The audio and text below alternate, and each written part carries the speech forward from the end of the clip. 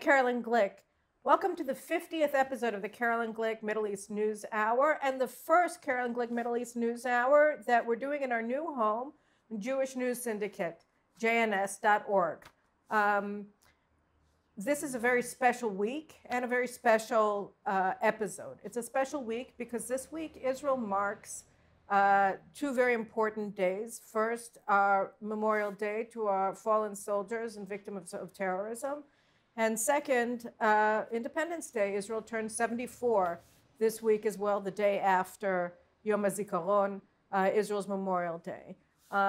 And this is a very special show, not only because it's the first episode with Jewish News Syndicate, JNS, but also because of my guest today, Professor Yisrael Aumann, Nobel Prize laureate for economics from 2005, and really one of the most important thinkers that we have in Israel and in the world in the area of mathematics and game theory.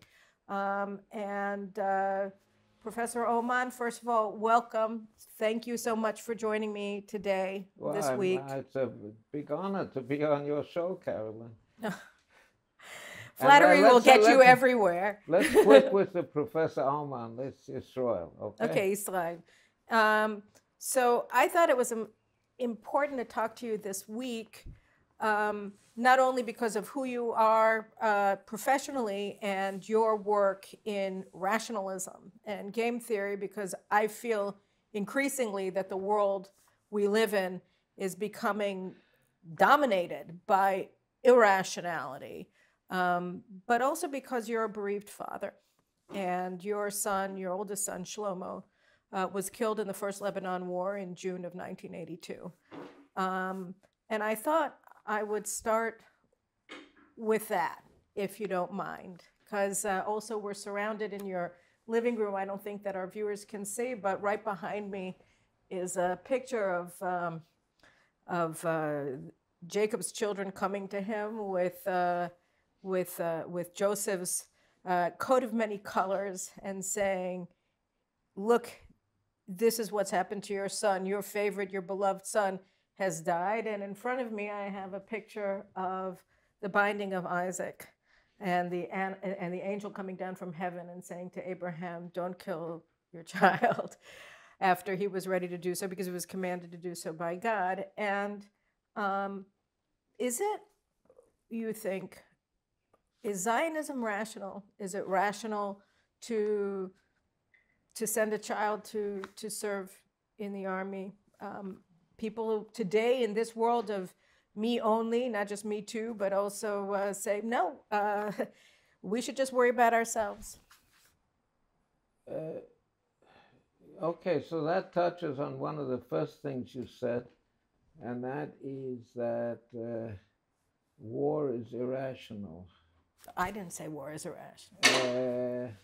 I thought you said that.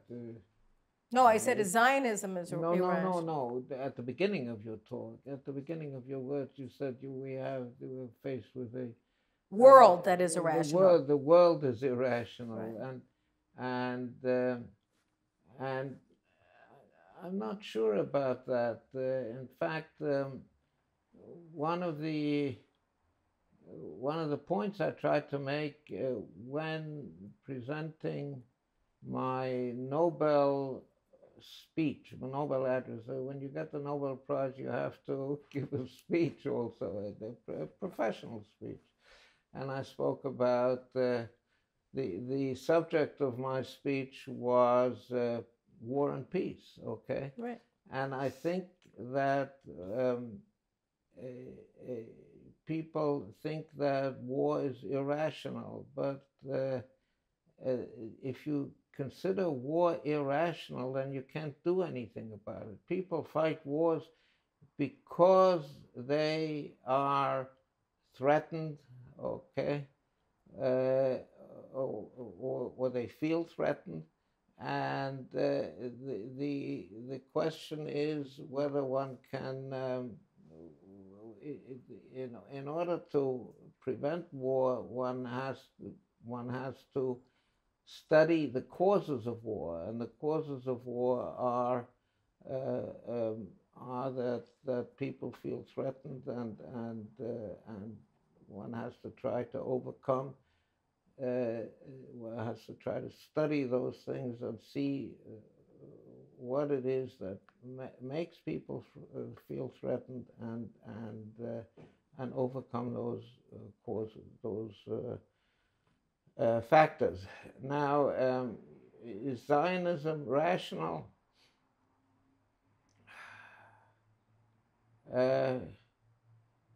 Not perhaps on the individual level, okay? On the individual level. But yes, on the level of the collective as a living, vibrant unit, okay? We live not only as individuals, we live also in collectives, all kinds of collectives. We have the family, we have the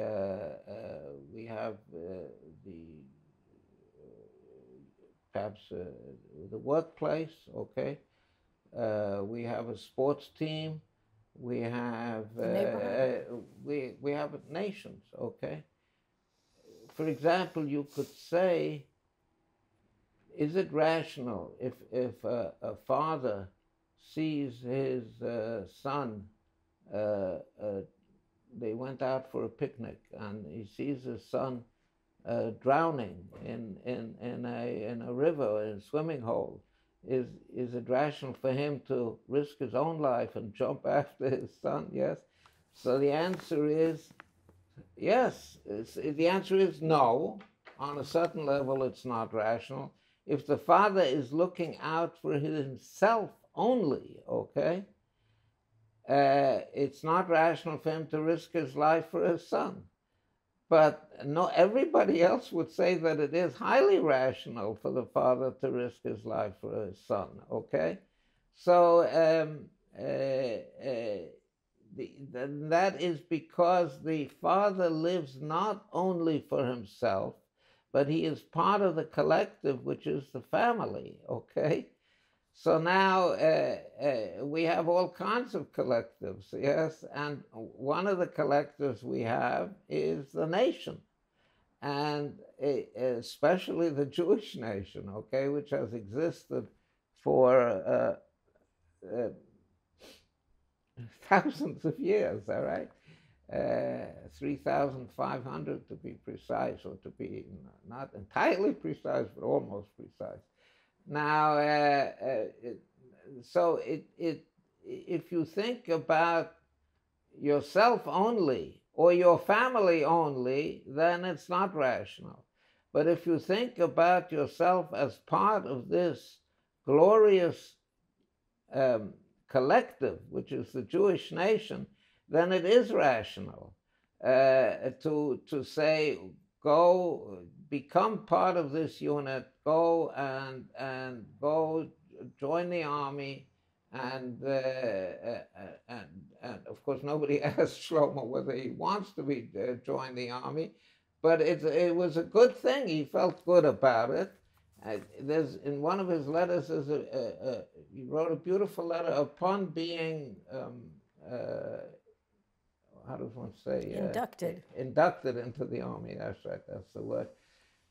Saying that he realizes that that this is no joke. This is no, and that he may have to give a lot to, including his life, for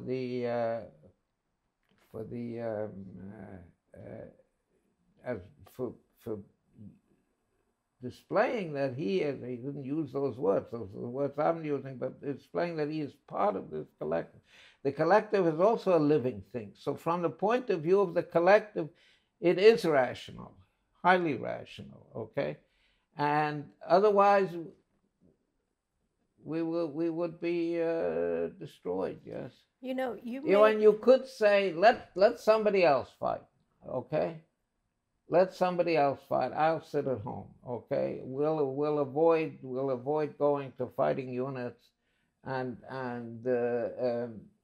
we'll sit at home or we'll join rear units.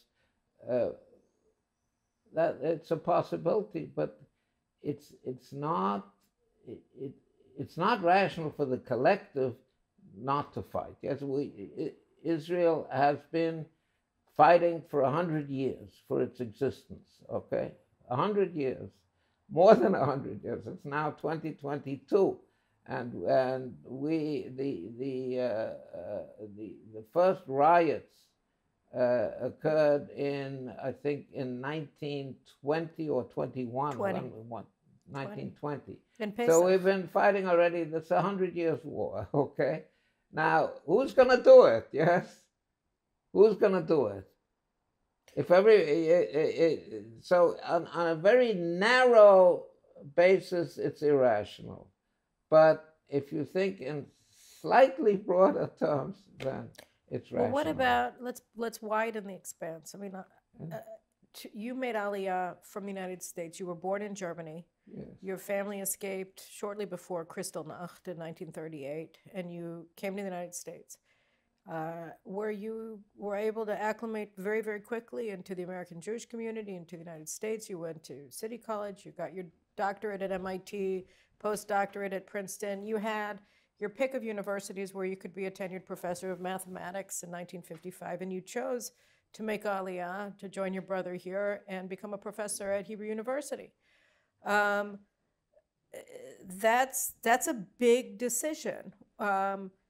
You could have stayed in the United States, probably got a job teaching at MIT or any of these other universities, and just been an American Jewish professor of mathematics. Maybe you would have gotten the Nobel Prize in the 1990s already. I mean, you know, you made a decision. You decided to come here and live out your Zionist faith, belief.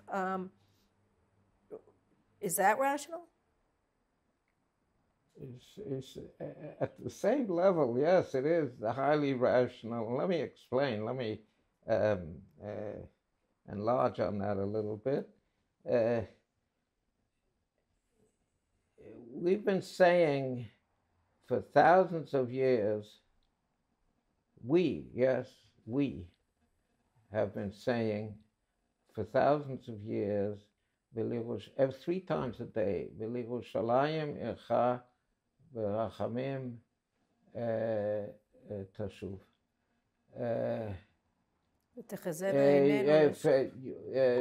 We pray to God that He returns in mercy to Jerusalem, His city. Now, when in Frankfurt, where I spent the first 8 years of my life, the Jewish community was anti-Zionist. The Haredi Jewish community was anti-Zionist, to which I belonged, was anti-Zionist because the Zionists were not observant, okay? They were not dati. And now, and when we came to America, we maintained this, my family more or less maintained this, not very strong, but we were not, we didn't sympathize with the Zionist movement. But after the war, with the struggle for the establishment of the state, my family, my brother and I and my parents made a 180 degrees turn, and we became ardent pro-Zionists. The struggle for the making of the state, the Haganah and the Irgun and the Lehi, and the struggle with the British and the Arabs, it's caught our imagination, and we determined to make Aliyah, my whole family, my brother and I. And my brother made Aliyah, as you said, in 1950, and I joined him later on. And the reason is the same thing. We feel part of the Jewish people, okay? we are not only ourselves, and that is, we're not just, we are part of the Jewish people,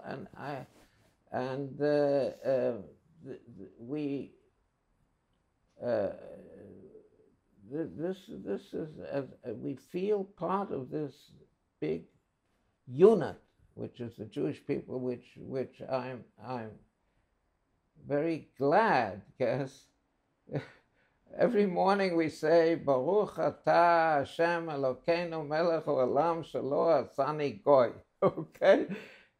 Blessed are you, King of the our universe. God, King of the universe, who didn't make me a goy. Yes, okay, everybody knows what a goy is. And in other words, who made me a Jew, yes, who gave me the privilege to be part of this great nation which has existed for thousands of years and has maintained its identity like no other nation. It has maintained its identity over the millennia.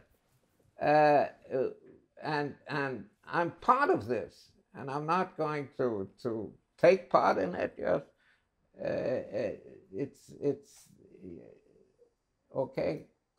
You know Rav Soloveitchik said, "Kol dodi dofek." Yes, the voice of my lover is knocking. Okay, my lover is HaKadosh Baruch Hu, is God, and he knocks at the door. He says, "Here is the state of Israel, which is renewing itself after thousands of years. Am I not going to open to him? Am I not going to respond?" Yes. You know, it's interesting that you were saying that Shelo Asali Goy, right? And because we in the parsha that we read in the synagogue last Shabbat, Kedoshim, so there's a question, Lo Asali Goy. Well, why don't we say thank you for making me a Jew? Yeah, right. And then there's a back and forth. I can't remember. I was reading it. Maybe it was Rabbi Sachs. I can't remember who was giving. There were two interpretations of that, and it was a Rambam and somebody else. But in the end, they came to conclusions because God. It's our responsibility to make our being a member of the nation of Israel, for being a Jew, meaningful, and by living up to the mitzvot that he gave. Okay, very so that good. That didn't make me a goy, but the determination of whether we're a Jew or not is ours. Very good, wonderful, right? wonderful. Oh, I got it! Look at the wonderful, Nobel laureate is wonderful, clapping for me. Well, wonderful. It's right on, yes. So, I mean, and that really does bring us to the irrationality that I was talking about at the outset. And I think that there was like maybe a misunderstanding. I didn't say war is irrational. I don't think war is irrational. I think that a lot of the things that are happening today in Israel are irrational in terms of maintaining the existence of this country. And I'll just give you one example. I can give you many, but I'll give you just one example. This past week, the education minister, Yifat Shasha Biton,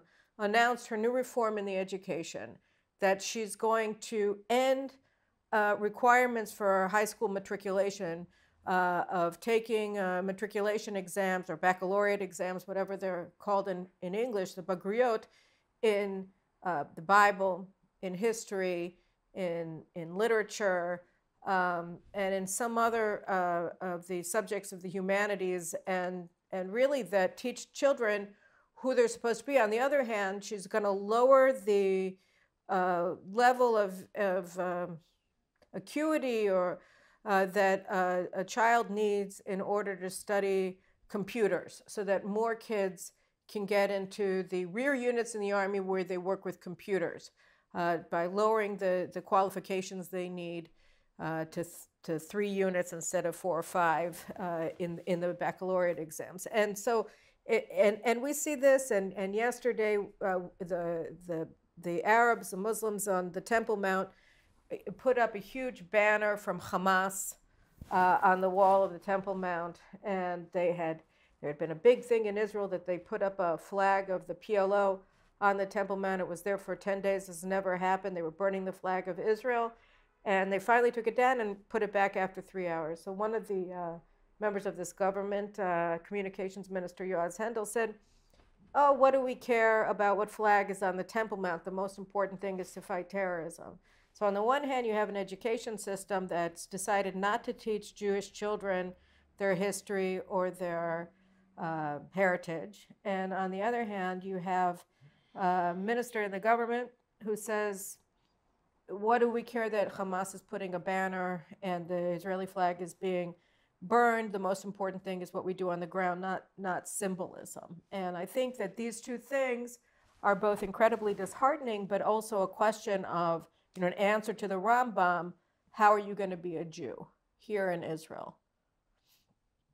So now, having said that, what do you think of my Jeremiah? Well, I'm with you entirely. I mean, I think it's very, very important to know why you are what you're doing here. Yes, it's difficult to live in Israel, and if you don't know why you want to live in Israel, then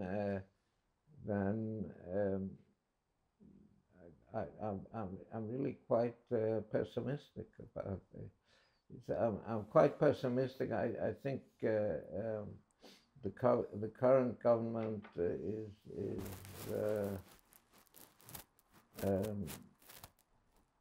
is not doing what it should be doing, and specifically with regard to the two items that you mentioned. I should say that there's been a lot of discussion of these of this edict or this development on the part of the education minister, and there's been a lot of discussion about this, a lot of criticism of it, not only from the right wing, which is sitting right here, okay, but also from, I would say, the left wing and even the extreme left wing, okay? So the Academy of Sciences, the Israel Academy of Sciences has, or Humanities and Sciences, I forget the exact name of it, has come out squarely against this move on the part of the education minister. And we have all kinds of people in the Academy of Sciences, but a lot of them are on the left, and some of them are on the extreme left. Well, I think that's because they get the publishing contracts. And it has come out, and also the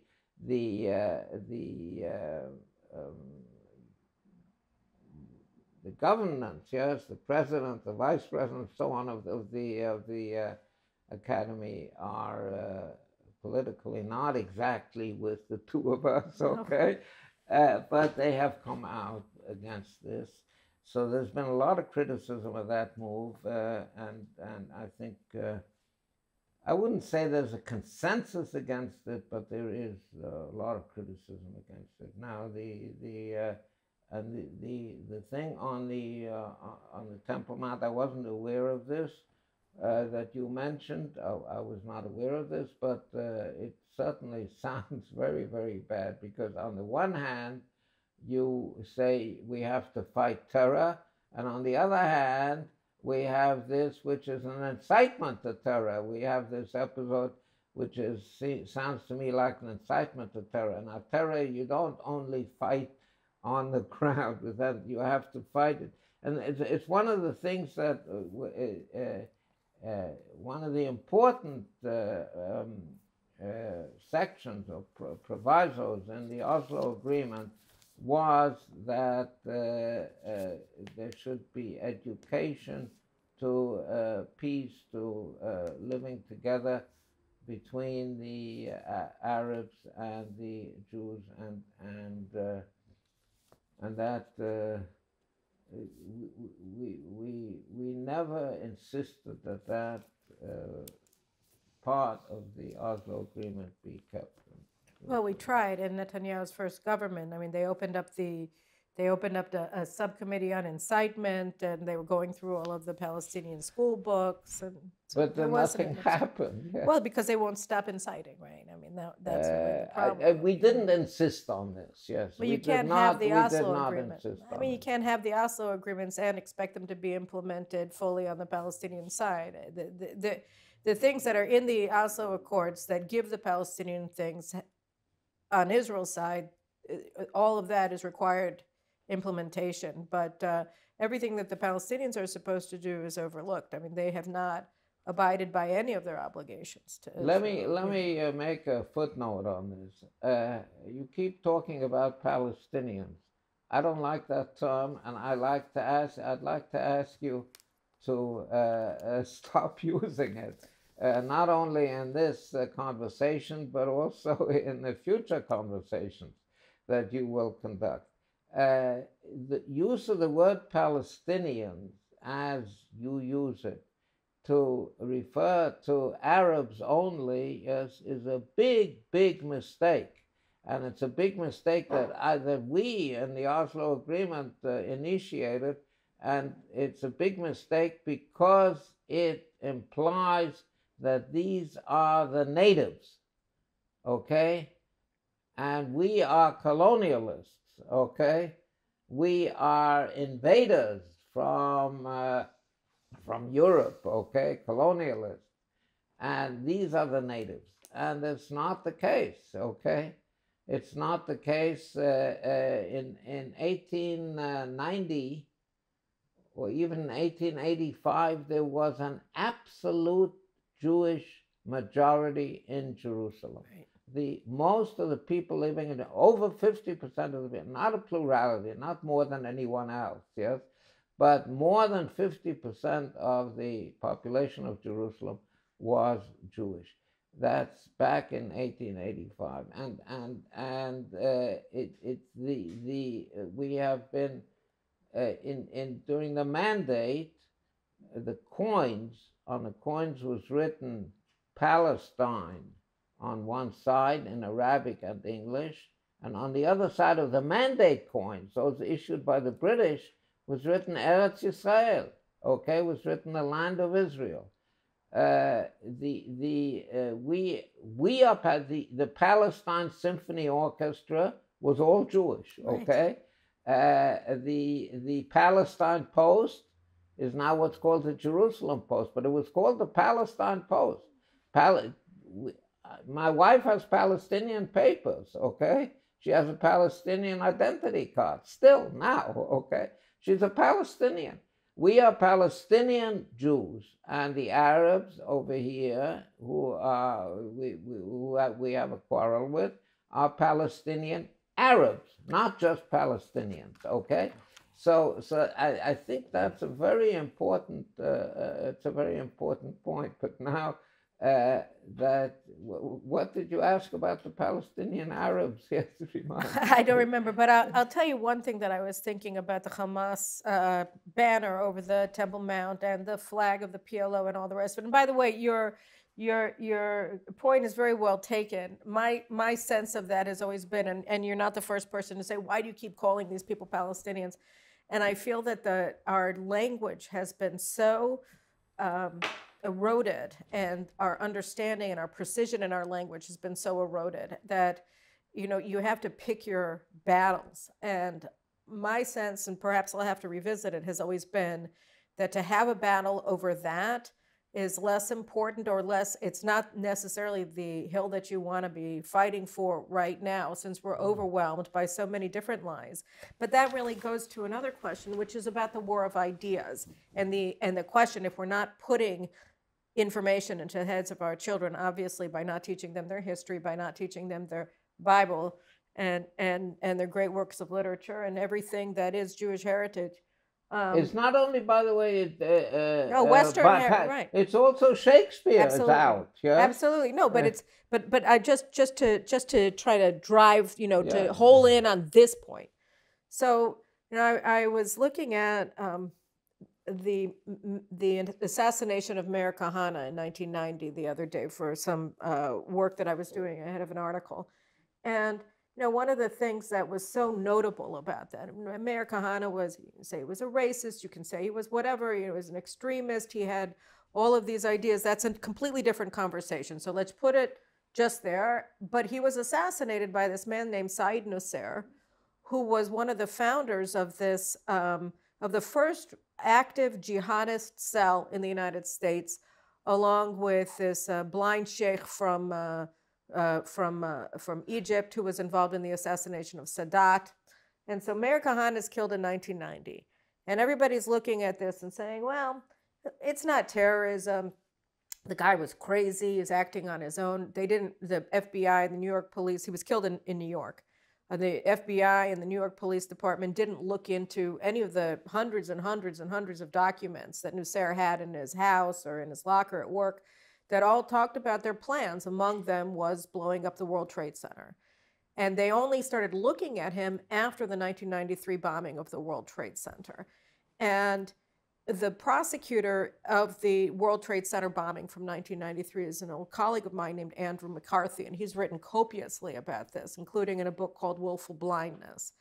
And what his main point was, from the American perspective, was that the United States, both in the years preceding 9/11 and in the 20 years since, has refused completely to look into the ideas that animate the mind of a jihadist and why it is that they're making war on the United States, that they've never had a willingness in America to look at the beliefs, the convictions of people who are trying to annihilate the United States. And as a result, they can never win. As a result, they put footprints in the deserts of Iraq and in the mountains of Kush in Afghanistan, and they're all gone, and they've all blown away with the wind, particularly in Afghanistan, after 20 years of war.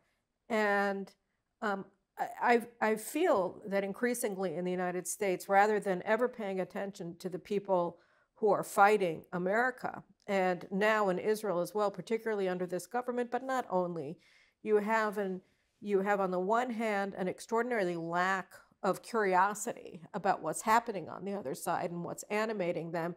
But at the same time, both in the United States and in Israel, you have this recoiling from our own culture and our own identity and our own heritage, and this rejection of even learning about it. And let me just put it out there: what is the thought process you think that's driving, on the one hand, this refusal to reconcile with the way that the enemy thinks, and on the other hand, this rejection of how we've always thought about ourselves and about our world?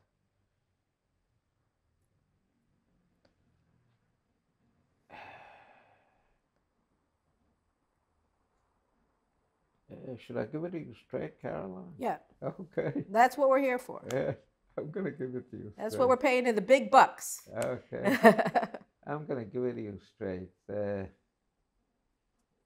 First of all, let me make just a small remark about the Palestinian thing. Yes, I'm not saying you should fight it. Yes, you have to pick your battles, you're right. But you, Caroline Glick, okay, should, instead of using the word Palestinian, just make it a split second longer and say Palestinian Arabs. Okay. Okay. All right. I'll make an effort. You know what? I'm going to make an effort. Okay, that's one thing. But now I'm going to give you straight the answer. Okay, and that's I don't have time to make up a different answer, and I'm going to say it this way: Peace Now.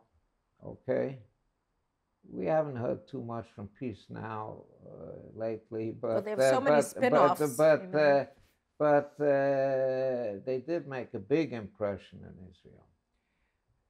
Was not born in the 1970s.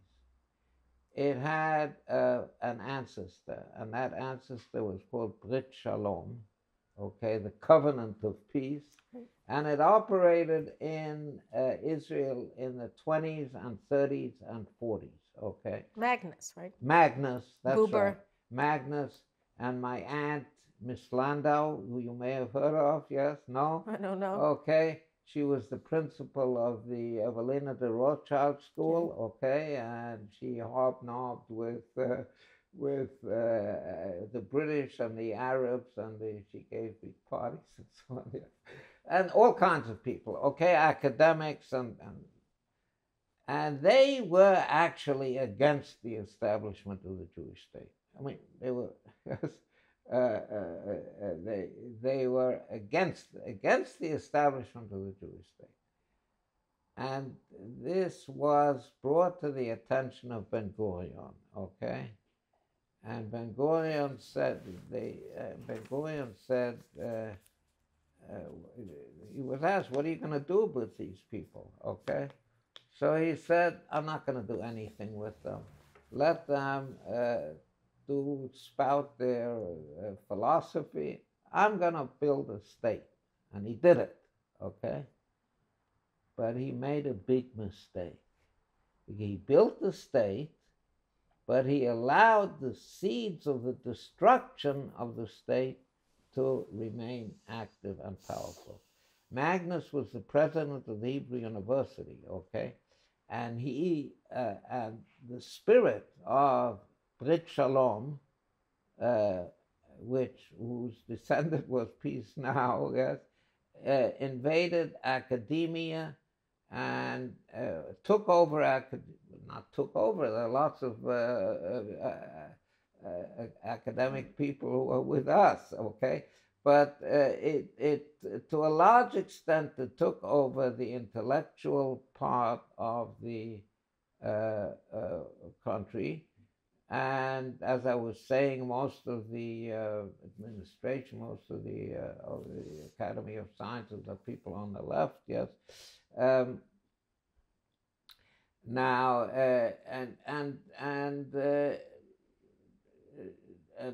and we have as a result that most of academia is on the is not enthusiastic, is well, on the left, okay, so and we have this kind of statement coming out from the government as a result, and we have this kind of attitude toward what's happening on the Temple Mount as a result, because these are the people who control academia, they control the media, they control the second level of government, no matter who's in the government, also Netanyahu, also Begin, yes.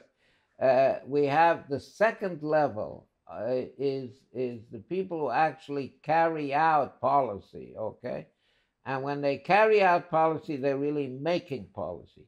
These are all people who are less than enthusiastic. They're not patriots, okay?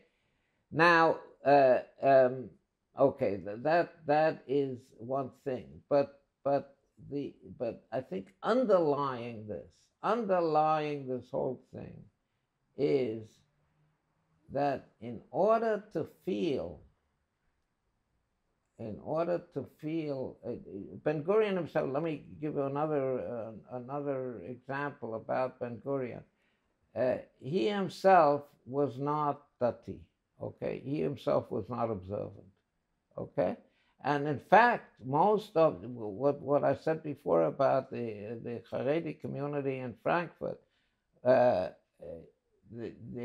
most of the Zionist establishment, the people who made the state, okay, were not observant, okay. Now, but they had observant roots, okay. Exactly. They had observant roots. Their parents were observant. If not their parents, probably their parents were, or the grandparents. These people were people who were saying 3 times a day for thousands of years,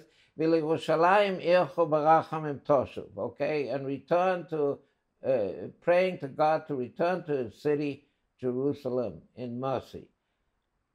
And this is what gives it meaning, okay?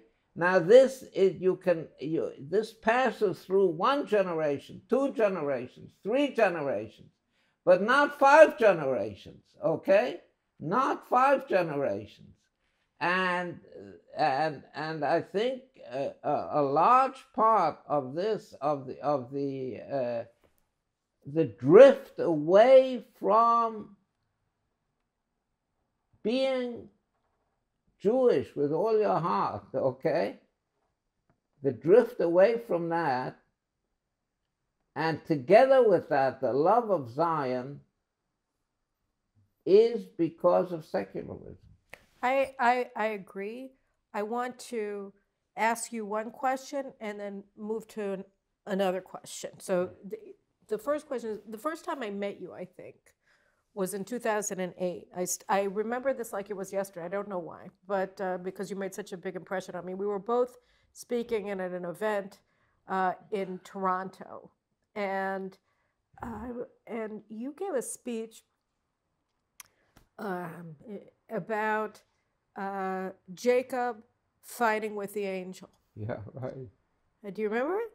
I remember the event in Toronto. Yes, I remember mentioning that. Yes, but where did I take it? Yes. You said that the angel comes to Jacob, and Jacob and he are fighting. They're struggling, and Jacob's hitting him, saying, and he wants to leave. The angel wants to leave. He's tired, and Jacob says to him, "You can't leave until you bless me. Until you bless me." Yeah. Right? And like the angel wants to go, and Jacob won't let him go. And it was such an extraordinary, like the way that you depicted it, I could see it happening, you know, so you did a great job. I'm not. But you said that basically the angel was the anti-Semite, and that Jacob was demanding that the anti-Semite, the prototypical anti-Semite, the hater of the Jews, that he accept Jacob, that Jacob wasn't going to, I guess you could say, I'll expand it, that Jacob wasn't going to be trying to be Esau, his brother, anymore. He accept me. Yeah. And it was a beautiful concept that we have to demand acceptance, that we have to command acceptance in order to be accepted, that if he hadn't done this and he came away wounded, yeah, then it wouldn't have happened. And then that brings me to the second question that I want you to talk about for a second, because I absolutely, I mean, there's a reason that I wanted to talk to you this week. I mean, I wanted to talk to you for a long time, but I wanted to talk to you also when we had the opportunity to do it in Yom HaZikaron and Yom Haatzmaut. I wanted to speak with you. But we have this weird thing going on now where we have the most radical government arguably ever, which is, you know, where you have the Muslim Brotherhood has veto control over everything. And it's led by a man who both of us know very well, Naftali Bennett, who wears a kippah. And he came from the religious Zionist community, and yet he's overseeing this extraordinary drift or pull. And it goes back to the question of sort of this postmodern rejection of our heritage and feeling like, well, what happens in my four walls of my house are the only thing that matters, and the world outside is not as important as I am. And so you have two things sort of going on. On the one hand, is Jacob going to be capable of, you know, demanding and commanding acceptance, or are we going to just sort of say it's all about me? It's all what? About me. It's all me, and you know what my title is.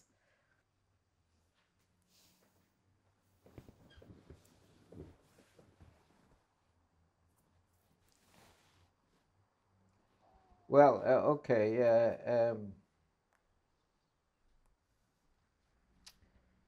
Okay, Bennett is problematic, but I mean, it's not really just him. He's bringing a very large number. I don't know, it's not the majority, but it's a significant portion of the religious Zionist community is supporting what he's doing.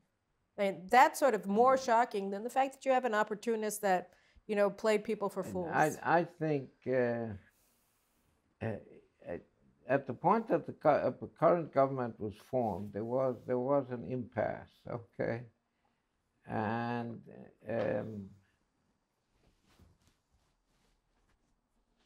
but by the way, what's happening? I don't answer this question now, but I don't quite understand what's happening because one member of parliament of the coalition quit, so we have now it's 60-60, yes. So and this Shilke now was also sent away. Or something happened. I don't follow the news that closely. So just but it seems to me now that the government has only 59 members. No, Shikli was already gone. So they only had, Shikli was gone before. Shikli never joined the coalition. He never joined the coalition. So it's 60-60. So one would expect that the government will fall any moment, but it's not falling. Okay. All right, that's a side point. That I want to relate to your question. The current government was formed at the time that there was an impasse. Okay, Netanyahu was unable to form a government, and he wanted to form a government also with the Muslim Brotherhood. Right. Yes, right. He also wanted to form a government with the Muslim Brotherhood, and it's only Smotrich that prevented him from doing that, right? And what's interesting here is that the reason that we got to this impasse is because you have a large segment of the right that prefer to go to the left, with the Brit Shalom types, than to go with Netanyahu and the Likud. That's right. That's right. And that is entirely correct. I'm entirely with you. And I blame Netanyahu for not stepping down. I think I've said this again and again. I've published, I think, in Makor Rishon. Yeah, I read it. I published 3 or 4 articles saying the same thing again and again. Months apart or years apart, yes. I said the same thing. I have a lot of respect for Netanyahu. He did wonderful things. He also, when he had the opportunity, did not do some things that would have been wonderful. Yes, I'll get back to that later. But one thing that he should have done was step down and let the right unite. Okay. And the election battles, what did we have? 4 elections? 4. These were around not important issues of nationality, but it was about yes, Bibi, not Bibi, yes, Bibi, not Bibi, yes. Now, I've said this in sotto voce, but I've said, I want to say it loud. It's Netanyahu's fault. It's his fault. But what about the people who what? I mean, the counter argument, which I'd also like you to address, is that Gideon Sa'ar, he ran against Netanyahu for Likud leadership, and he lost. And instead of accepting that, he formed a spin-off party from the Likud that was organized around the unitary principle of hating Netanyahu. And so, why is the responsibility on, I think you would say predominantly on Netanyahu's shoulders when you have so many people who simply wouldn't accept the decision of a very large majority of the Likud, but not of the country, okay? Not of the country. Not a minority of the country. Yeah, but a much larger minority of the country, and the Likud is not the country. Yeah, and we see that now. The Likud is not the country. He lost in the primaries of the Likud, but most of the country, not most by a large margin, but most by a small margin, 51% or 52% or something like that, were against Netanyahu, and Netanyahu insisted on staying in. And I'm talking about national politics. I'm talking about the national consensus. Now, Netanyahu, by insisting on still now insisting on staying in, yes, insisting now is I think, is splitting the right I put I have a lot of respect for him, but I put the onus squarely on his shoulders. It's not. You could say what's the man's name who split off? Gideon Sa'ar. Sa'ar, of course, yes. I'm an old man, I forget things, okay? But Sa'ar maybe was wrong in his allegiance to the Likud, but by his reckoning, he was right in his allegiance to the country. Most of the country, by a small margin, but still a majority, is against Netanyahu. Now, Netanyahu should have realized that, and he should have stepped down. Now, I sing the praises of Netanyahu. The Abraham Accords were a great accomplishment. Netanyahu, as finance minister, put the country on the right track. He was great, but he was not altogether great, yes, because he did not succeed in making use of the Trump administration in advancing our interests, and in fact, in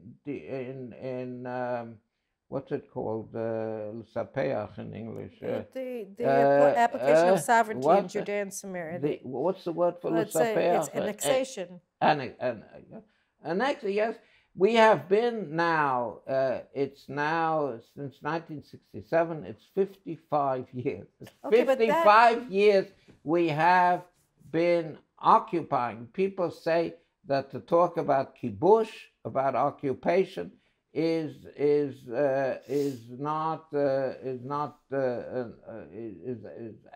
anti-Zionist. But no, but we are occupying the Judea and Samaria. We are occupying it, and we have not had the courage to declare, to go out and say, this is our country. Well, that brings us back, right, to Jacob and the angel, because in my rendition right now, when I'm talking to you, it goes back to Brit Shalom, and it goes to the people in Meretz, and to Peace Now, and all. I mean, you say you don't see too much of it. It's because they have 100 spin-offs, you know, and so you don't need to talk about Peace Now because its little progeny have gone off and done great things for the cause of anti-Zionism. And you look at that, and if you see, it's not necessarily only an external struggle with the anti-Semite, but it's also an internal struggle of, are we capable of commanding respect for ourselves and who we are, including replete with our homeland in Judea and Samaria, or not? We had I remember that evening when Trump was talking, yes, and Netanyahu was talking that evening. At that time, there was a golden opportunity, yes, to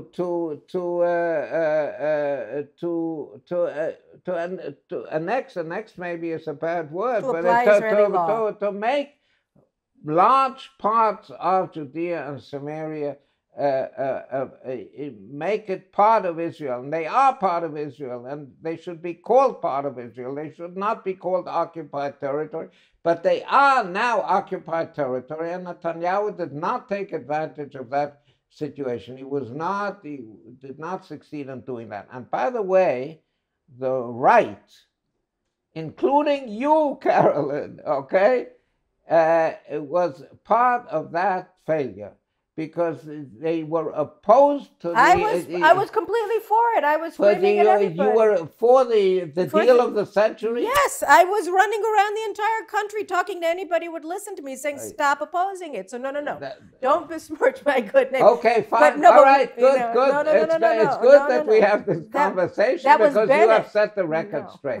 So fine, if you were for the deal of the century, then all my respect and all my honor to you, and let me shake your hand. Thank you very much. Because this was one of the big fashlot, one of the big failures of the right, that they, and it had made a big impression on Trump on Trump himself. I know. Look, that he you're was speaking from my not voice. What willing, can I that say? the right was not willing to accept the deal of the century. No, I haven't stopped. I'm amazed that there's still hair in my head because I pulled it out so many times over this thing. I mean, it's crazy. I ought to be completely bald.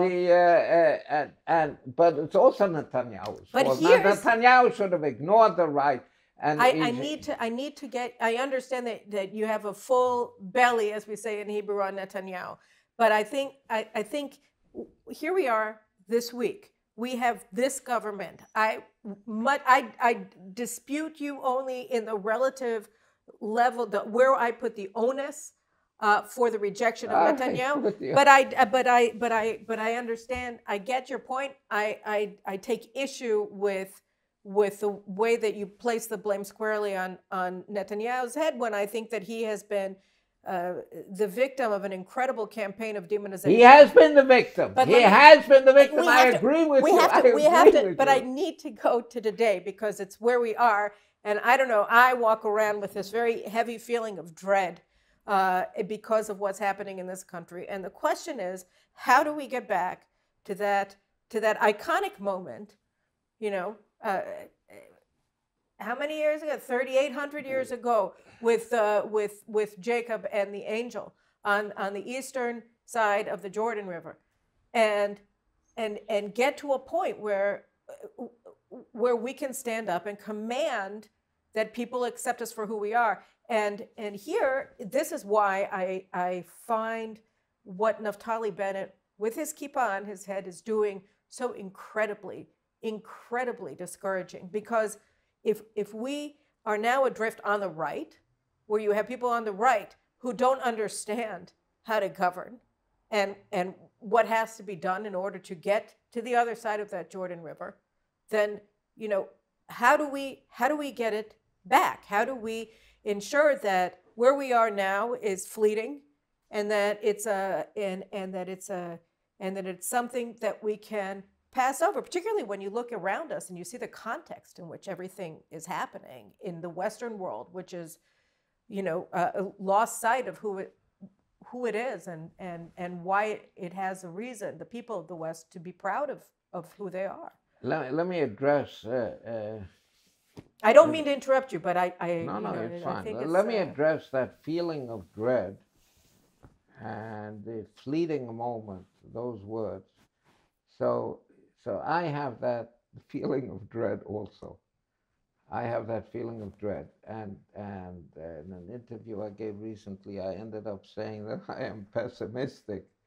I'm pessimistic. I have the same feeling of dread that you have. I have the same feeling that this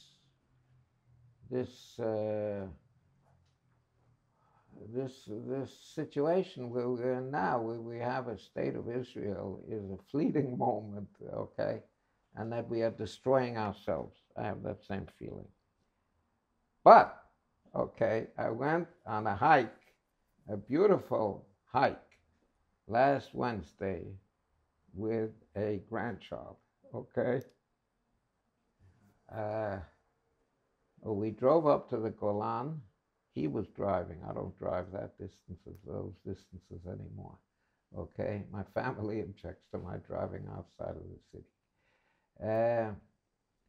And we discussed the world.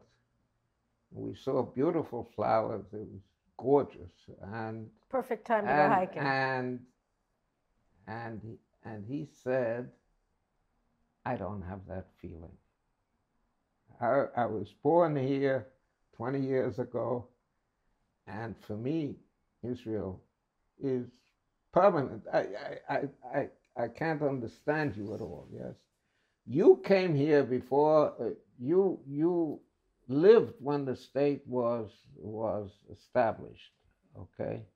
But I was born into it. For me, I can't think of any other possibility. Israel is here to stay, okay? And I think that feeling, and I think we have that feeling probably in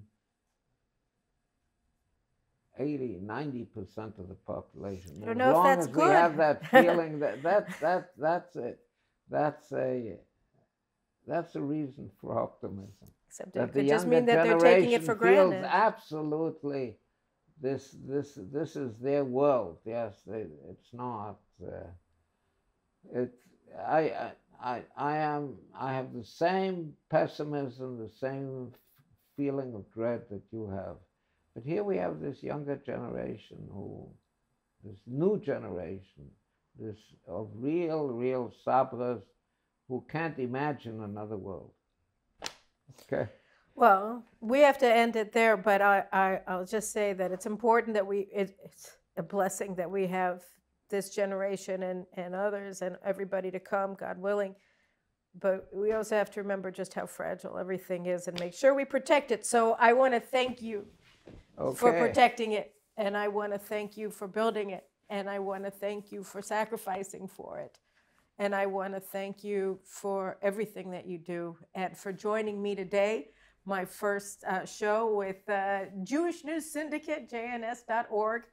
And may you have many, many, many more happy years with your family, with your children and grandchildren and great-grandchildren here in Zion in Jerusalem. Thank you very much, Carolyn. It's been great, and I think you actually do wonderful work. And I think you're just wonderful, very influential, and it's because of people like you that we have this this feeling on the part of the younger generation that Israel is here to stay. God willing, God willing. Well, thank you. If you notice, I didn't interrupt you when you were flattering me again. So there you have it. I will never interrupt people who are paying me compliments. So at any rate, thank you very much for joining us today. And we'll see you again next week with another episode. Chag Sameach.